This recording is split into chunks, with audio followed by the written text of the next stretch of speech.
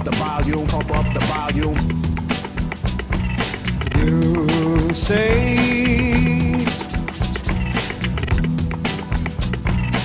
Redeem full of culture, y'all.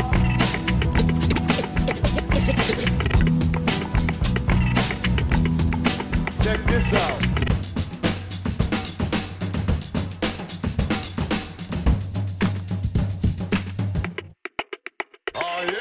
Welcome to Ghetto Gallery.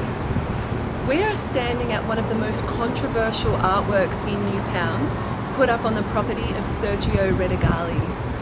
We're going to discuss some of the issues surrounding that artwork and also look at a stencil.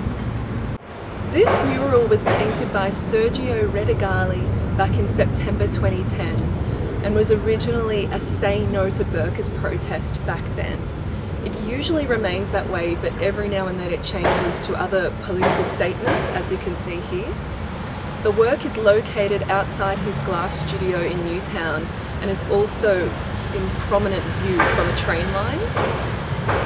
Redegalli decided to put the piece up when a friend of his, a local fashion designer, wanted to use the traditional Islamic garment in a show of his. But at the time he received violent threats and decided that he couldn't include it on the catwalk. So it was then that Sergio put up this piece 3 years ago now. It was at that time that an anti-discrimination complaint was put forward to the council and the police. They tried to get him to remove it, but since it's actually his own private property, there was nothing that they could do. Police have clashed with protesters during an anti-racism rally in Sydney's inner west this afternoon. 8 people had to be arrested after a violent demonstration at the site of a mural calling for the Muslim burqa to be banned.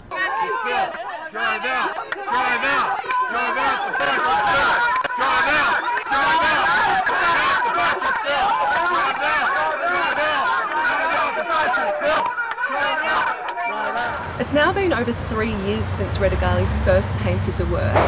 He's decided to keep the provocative piece here, despite getting death threats, having vandalism, violent protests, and also having to install his own CCTV cameras to keep monitor over the place and make sure that people are not damaging his property.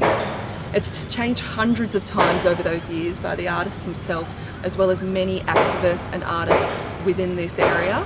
I'm going to show you some pictures right now of how it's changed.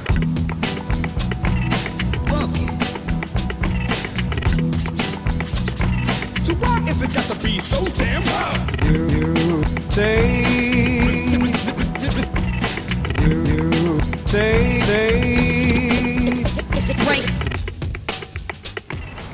As you can see from those images, sometimes Redegalli decides to turn it into more of a political protest against Australian party leaders. He's done several against the former Greens candidate in Marrickville, Fiona Byrne, and right now we have a protest against Kevin Rudd's views on the recent tragedies going on with asylum seekers coming to Australia. But most often this work is about an anti-Burqa protest. Many people believe it goes against the values of the Marrickville community, while others say there's nothing wrong with him expressing himself and using his rights to free speech. Right next to the No Burqa wall, we have this stencil done by Fart. Straight away you'll notice that he humanises the whole thing by having a person painting it, which is what this is all about. It's people and what they're painting on walls. Great topic starter, free speech, conditions apply. And that's one thing to notice, is that as soon as somebody says something that you don't want to hear, you don't want them to say it.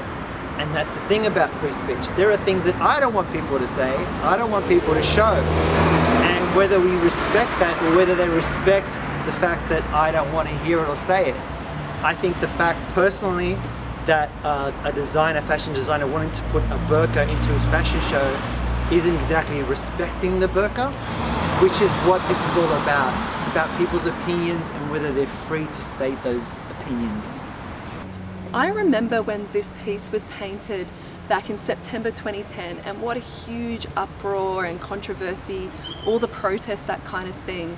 It was in the news headlines, and I remember hopping on my bike to go and check it out for myself, and it was such a striking image to see here in Newtown.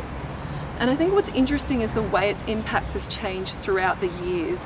We've all grown used to his message now and looking at the changing images, and really it's become a protest wall. We're going to keep watching this wall as it progresses and changes through the years. Keep watching us on Facebook and Instagram, and also back here in 2 weeks.